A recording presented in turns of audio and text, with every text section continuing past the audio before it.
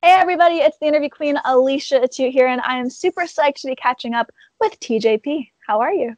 What's up? It's been a little while since the winter time. Yes. Much Last has time I changed. saw you, it was like it was December, I believe. December, yeah. So, yeah. how have things been? I mean, pre-apocalypse is good. Post-apocalypse, I'm still working on my post-apocalyptic outfit. So. Are you? Yeah, I got to put some horns on a helmet and a few things, but things have been good. Though. Yeah, things have been good. I mean, how have you been keeping yourself busy the last few days? I know a lot of people are really finding it difficult to kind of stay sane. So what have you been doing for that? Well, thankfully, I'm pretty much a square and a shut-in anyway. So for me, it's business as usual. I mean, I spend my time doing mostly the same things, playing video games. Watching sports is kind of the real challenge. It's the only hard thing. Thankfully, a few years ago, I built a gym in my house, and it was like the best investment I've ever made. So, I can imagine that like really coming in handy right now. All the body guys are crying on social media, and I'm like, the tables have turned. So, for the most part, I all I do is just miss the ring. That's it. I mean, how many Sour Patch Kids bags and frozen pizzas have you put down? Holy crap. Yeah. Everybody, if I post like workout stuff, people are like, oh my God, what are you doing? And I'm like, if you guys knew the amount of pizza and Sour Patch that I've been devouring, you would totally disapprove. But I've tried to keep it at a minimum. So. Are Sour Patch Kids kind of that go-to when you do need that little cheat on the side and you're like, that's the perfect thing? For me, yeah. Because I don't. I act like I'm lazy and I eat whatever I want, and the truth is I'm not either of those two things. So when I do want to eat something sweet or whatever, that's usually my if I treat it like if I only got one thing, if the world's gonna end tomorrow, and now it might, so that's my one thing, I guess. Yeah. So there's been a lot of them, a lot of Sour Patch Kids hanging about. Yeah, there's been a lot of Sour Patch. Well, I know during the last couple of weeks being in quarantine here in Toronto, I've been spending so much time with my dog, whereas you, on the other hand, you have pigs. So you have to let me know, because I remember we were talking at that MLW show I saw you at last, and you're like, yeah, I was just chilling with the pigs, and I was like, oh my gosh, I forgot that he has pigs. It's really it's not popular here like at all. I think it's more so. It's not popular here. It's everybody is always. I mean, I feel like I started a craze when I was in WWE. I remember when people started seeing that I had baby pigs. It started to become a thing. Like so many of the women's wrestlers started getting pigs, and some people on the crew got pigs and stuff. So then, like I know, like Liv Morgan and Alexa got one. As soon as they saw like that I had one, they jumped on the pig family bandwagon, and so I kind of started a piggy movement. But yeah. I mean, how did it get to the point where pigs were the, I guess, pet of choice? I mean, it just isn't something that pops into your head too frequently. I think it was just like I was never really a pet person, to be honest, and I just I don't really have the energy to kind of take after a really energetic pet, I guess you could say. Although I'm probably destined to have a wired Sour Patch eating little kid someday, so that'll probably be a challenge for me. But yeah, I mean they're just kind of lazy, frumpy, hypoallergenic animals, and they have. I think the thing for me was that they have a high intelligence and a high emotional capacity. So it's kind of like having another human around. I can argue with them. Right. It's their favorite TV shows, the Looney Tunes. They sit around on the couch. It's like having kids. So sounds like the life with them. People should look at pigs more. I'm raising them right. Yeah, for sure. Now, I have to say, you're one of my favorite people to follow on social media, simply because you make me think back every photo to those good old emo days. You quote some of it's so true. You quote some of the best music. And I remember even writing you off of a MyChem one, dude, we have to talk about this. So have you always been into that genre of music? Yeah, I mean, it's so hard for me to talk about music because either I don't know where to begin or I'll never stop. And because depending on who I'm talking to, there's a lot I could talk about because it's my taste is pretty broad.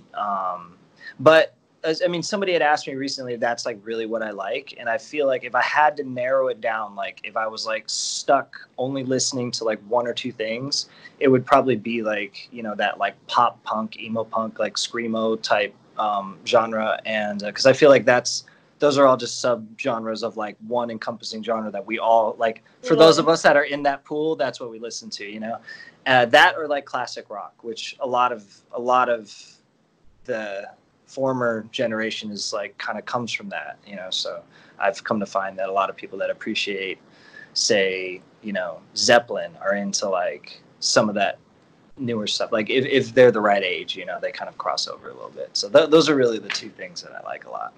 No, absolutely. And I feel like if you really did go through that phase of pop punk or the emo alternative music, a lot of people looked the part. So did you go through that phase as well? Like, did that kind of go hand in hand for you too? Oh yeah.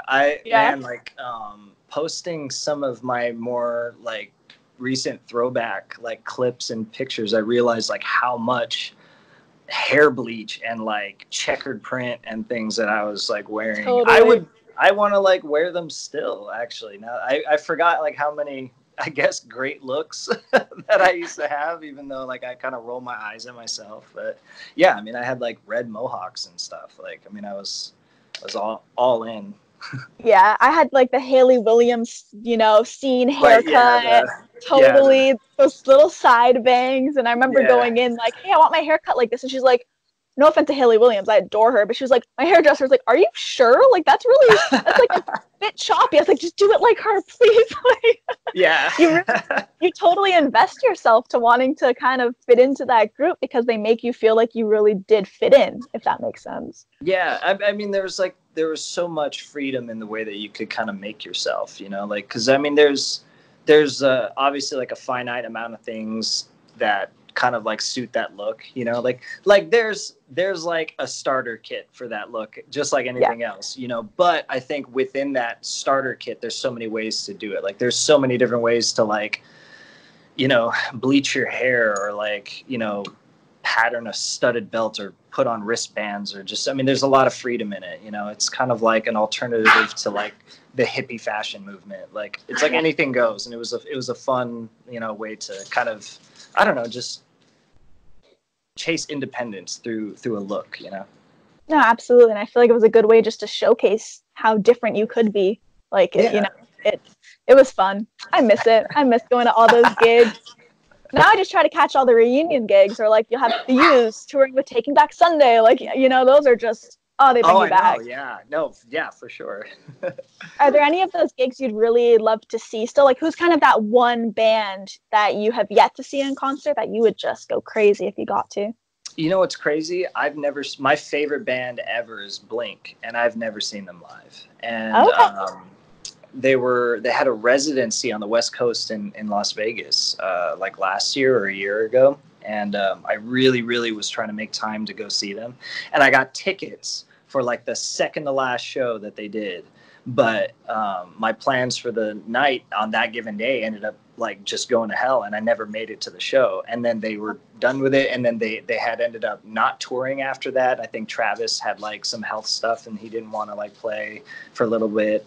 Now the world's gonna end, and I'm like, man, I was gonna see my favorite band, because other than them, like my favorite band ever was like Nirvana, and obviously I'm not gonna be seeing Nirvana anytime soon. But I hope that I can see, because I love Blink in any form, even like with, you know, with the new setup without Tom and everything. So Blink is one. I wanted to see the My Chemical Romance one, that like the one from recently. Some friends of mine went and saw them and everything. So that's another one. I mean, there's a few. I would have liked to see Simple Plan. I was really big into Simple Plan. What was their name before Simple Plan? I'm not sure. Else. And I should you know that. Should know, because they're from your neck of the woods. I can't remember what it was. It'll come to us like as soon as we hang up, won't it? Yeah. That's always the way it works. So those are a few. I remember one of my favorite shows I ever saw was I saw MXPX at the local college back like in the day, and Yellow Card opened for them. And it was like 6 months before they won like a Grammy. Nobody knew who Yellowcard was in the audience. Like Sick. only some of us that like had already heard some of their stuff on like LimeWire or whatever knew, and we're like, oh, like they're gonna play the Michelle Branch cover and like blah blah blah, and like we're like, oh, we like Yellowcard, and it was like 6 months later they were like way bigger than MXPX, like they blew up, but they were opening for them in this little dumpy like college show, like just not Always long the before way. that. Yeah. Well, no, one thing that's really neat and that surprises me is the fact you actually have time to catch concerts anymore, because I remember even like your work ethic, whether it was your time with WWE and then we saw you recently Impact, then I shared the locker room with you at MLW, like you were just go, go, go. So have you always had that work ethic, or is that something that came at like a certain point where you're like, okay, I really need to dedicate myself to all of this? I kind of always had. I mean, like recently, it was obviously big news, like for I guess the whole world. Kobe Bryant passed, and Kobe was like a huge, like inspiration to me just for life in general, because like he was such an imperfect person, and he had so many similarities to like what my life was. You know, he was going to the pros straight from his teenage years, and I could empathize with that and really like understand and like kind of follow like his lead. So like there's a point in his life where he made a lot of mistakes, hit rock bottom. I made a lot of mistakes in my life, hit rock bottom.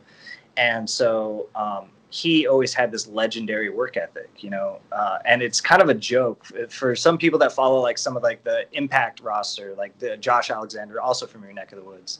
He makes fun of me all the time because they'll catch me after TV tapings in the hotel, like working out at like 3 a.m. or something, and they always joke like I'm their Kobe or something. But it's just, that is kind of part of me. I undersell it a lot. I like to brag about being lazy because it's funny, and I don't like to throw it in people's faces like I have a work ethic. But a lot of times, like sometimes I'm the bane of my travel partner's existence because they'll want to relax or chill out, and I'm like sneaking out of the hotel room at like 3 a.m. to run the stairs or do something like but you just kind of get in where you fit in. So yeah, I mean, if I find time to go to a show or just to do something, I'll do my best to do that. And then but yeah, I mean, just trying to make it all work. And speaking to those more lazy moments that everyone does like to enjoy once in a while, how do you spend those? I know you mentioned video games earlier, and I know that you're super into those, but I mean, I like video games. Obviously, it's it's always joked with me that I'm wholesome. So, but yeah, I mean, I don't really. I'll party with the guys or whatever, or like wingman for somebody. But that's more of like a protector in me. Like I don't think that I'm straight edge, but I don't drink or smoke or do anything. But I don't have a belief against it. So I don't really party that hard or anything. I'm the same way. And I'm really good at mellowing out at home. I'm pretty basic, I guess. I like video games. I like sports. Sports are hard to come by nowadays. But that's pretty much it. I like watching some nerdy movies every now and then. I'm pretty easy. Easy going sometimes the best way to go, especially when you're on the road so frequently, like when you don't have any time to actually decompress. Yeah. Like my favorite thing's coming home and just playing Gallagher or binge watching a documentary. Like it's right, yeah. It's the little things. I binge watched one last night. It was the most depressing thing I've ever seen in my life. I never want to do it again. What'd you watch? Oh, the Tiger King thing on Netflix. Isn't that like one of the most bizarre things you've ever watched? Oh, well, having lived in Florida for a little while, I wasn't surprised by the type of people that were in it. Okay. But it's depressing to see them interact. I actually felt less depressed when it became about like murder plots. Right. Like when tragedy struck, I was cheered up by it, but watching them just interact in their day-to-day was depressing. I couldn't handle it. I was like, oh my God, I couldn't stand it. Well, I started a couple of days back, and I was like, "Oh, this sounds cool." And then I was like, "Oh, it's about big cats, polygamy, and murder." All right, like, give it a go. Oh man, and the polygamy is one of the most depressing parts of it. Oh my God. So yeah, now I'm like trying to be careful about what the next binge is going to be, because that one kind of struck fear in my in my heart, in my viewing mind. Well, I hope you're able to find something a little bit lighter. I just want to say thank you so much for coming on here, for catching up. I know everyone's been chilling out a little bit, but time's still, pretty important and precious. So thank you for spending a little bit over here. Oh, thank you very much for having me. And I hope I brighten people's day with at least some current events, since there's not a lot of news to be had. Yeah, absolutely. That's kind of the whole reason I was like, let's start doing more of these Skype interviews, because where else am I going to get content? And two, people kind of need something. You are a rare world commodity that is still able to be in demand in a time like this, being able to create content while social distancing. So you've become your royalty among common people now. Well, I try. Well, I want to say, everybody, let's give a big thanks to TJP for hanging out. I'm the interview queen, Alicia Atout. Be sure to check out aliciaatout.com for all exclusive interviews and features, and we'll see you next time. Bye. Thank you.